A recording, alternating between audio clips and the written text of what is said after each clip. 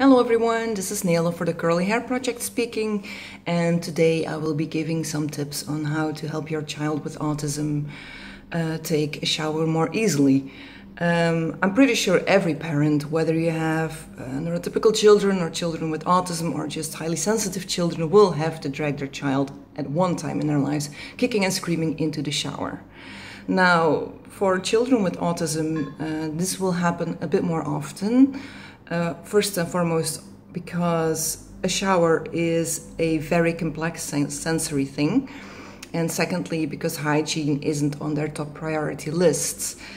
Showers are sensory, very complex, as I just mentioned, because you have the raindrops coming down, the water drops coming down, excuse me. You have several scents.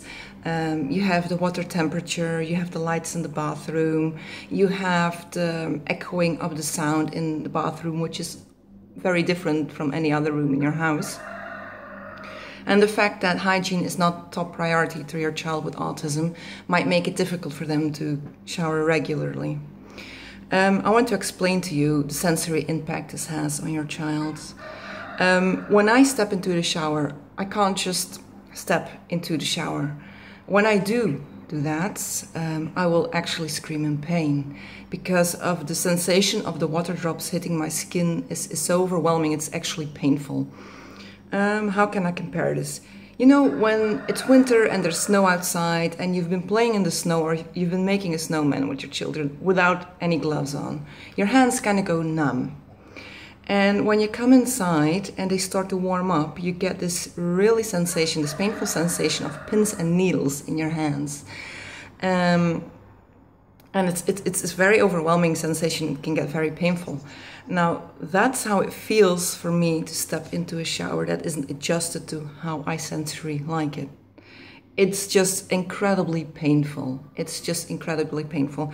And mix that together with the really bright lights in your bathroom, because it usually tends to have really bright lights, the echo of the sound of the water going, plus the movements you make, and the different smells of shampoo and soap is an awful lot to take in and hardly relaxation. Most people who are neurotypical will enjoy their bathroom time. When they take a nice hot bath or a nice relaxing shower, they can actually really soak it in, no pun intended, and really make it about relaxation, whereas for someone with autism this takes an awful lot of more work to actually make it a pleasant experience. Children with autism also tend to have other things high on their top priority list than hygiene. They tend to get lost in their hyperfocuses, like when they're playing with their favorite toy, they tend to just focus on that and lock out everything else around them. Or when they're reading a book by their favorite writer or favorite author, they will just completely focus on that and forget that it's actually shower time. And also not find it so important that they need to shower because they're so completely lost in that book. So how can you as a parent or even as a partner help your loved one remind them that it's shower time and also make it a pleasant experience? So first things first, the important part of this is to remind yourself that you need to bring down the sensory input. This is really crucial, to bring down that sensory input. And this might be difficult because bathrooms are technically not made for someone who's so incredibly sensitive to light and sound and touch. But there are a number of tips that can actually help you with this. Here are some tips that I find helpful.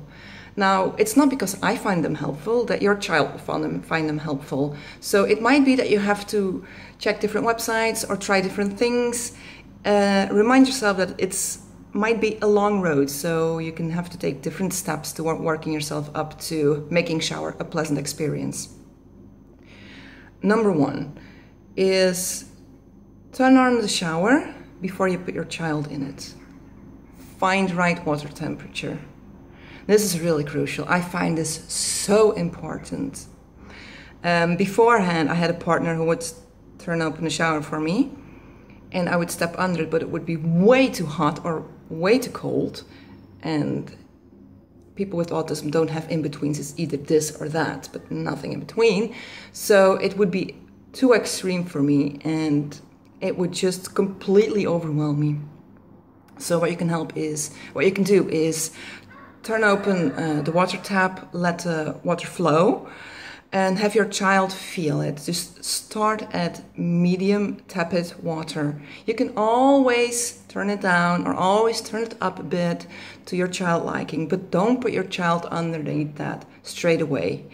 If your child wants to move under there slowly, adjusting to water dripping on their skin, let them. It's better to do it that way than have to put them underneath there, kicking and screaming in pain, because for them it's a really traumatizing experience if you do it that way.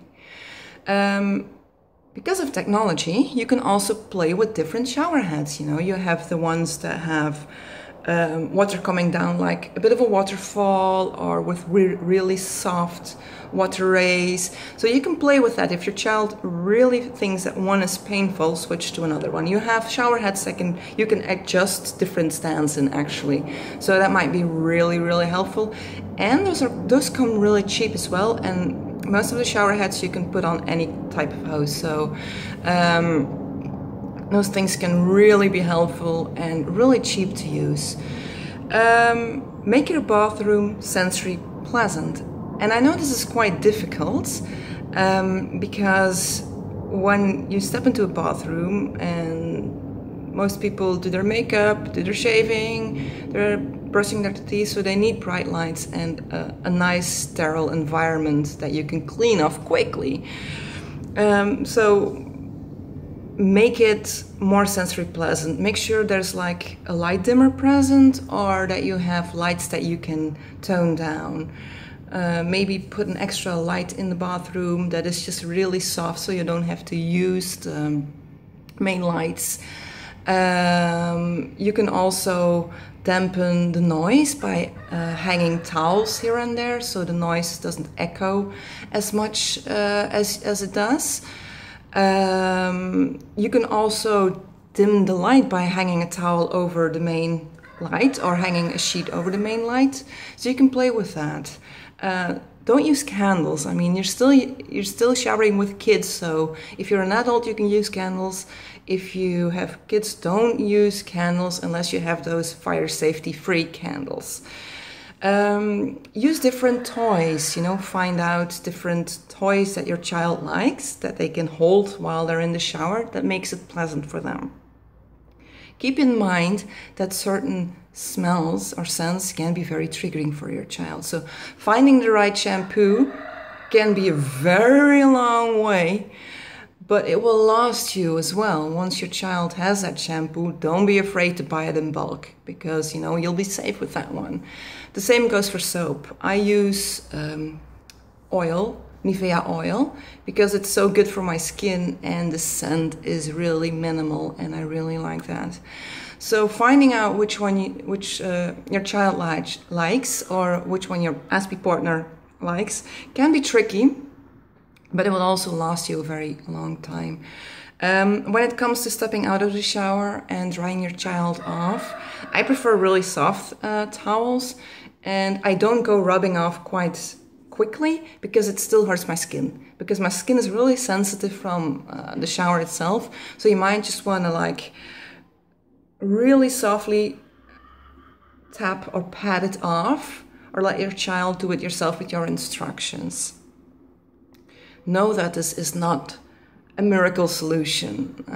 If your child does have issues with showering, it takes a while to find out what it is that makes them like shower. But the main thing you need to keep in mind is that showering is sensory, such an explosion of things, that it becomes quickly very overwhelming. And keep in mind that that is very real to your child. That's absolute reality. Don't just tell your child to get over it, because it will remain a sensory explosion, because they just cannot filter that kind of senses out. Those were my tips. I hope you found them helpful. If you have any questions or you need more information, you can always check our website at the Curly Hair Project. You can always like us on Facebook, or you can always consult our other video vlogs. I hope you all have a nice day. Bye.